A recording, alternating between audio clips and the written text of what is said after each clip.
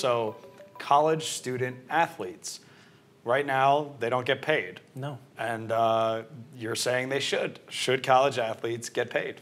I do think that college athletes should get paid. I think there's something fundamentally unjust about the NCAA is a private organization.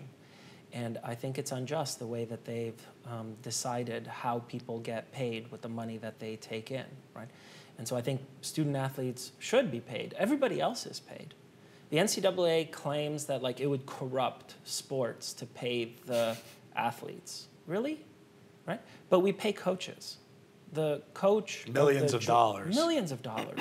The highest paid public employee in almost every state in the United States of America is the college football coach. Is the college football coach, and in some cases it's the college basketball coach. Yep.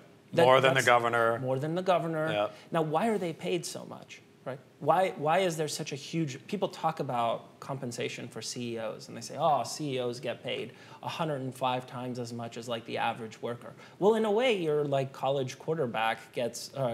your college coach gets paid an infinite amount more than like the college quarterback who doesn't get paid. Well, we should say, by the way, that in a way they do get paid because they're covered by scholarship. So they do get a scholarship. So they do get some amount of that money.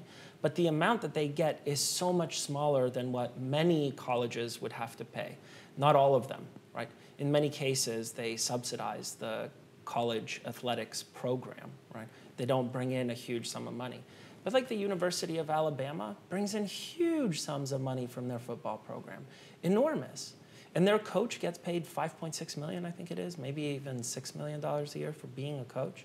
And in fact, like everybody gets paid except for the athletes. That just strikes me as bizarre.